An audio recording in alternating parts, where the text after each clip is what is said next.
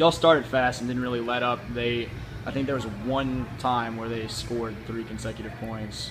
So y'all were pretty strong throughout. How did y'all feel about it? What did y'all like most that y'all were able to do tonight? Right, it definitely felt good, and I thought we were able to run a good offense and just like keep the momentum on our side, which is obviously what we're going to try to do for our next couple of games till hopefully the finals.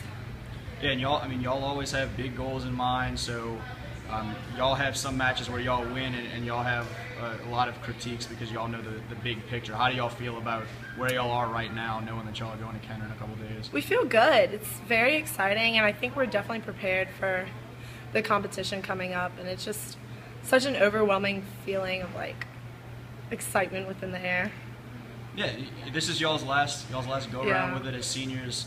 So a little bit more, how does it feel to know that y'all are going back to the last big stage of the season? I mean, it's definitely bittersweet to know that it's going to be our last, but that kind of has to stay in the back of our minds because we have to keep striving to achieve our goal of winning.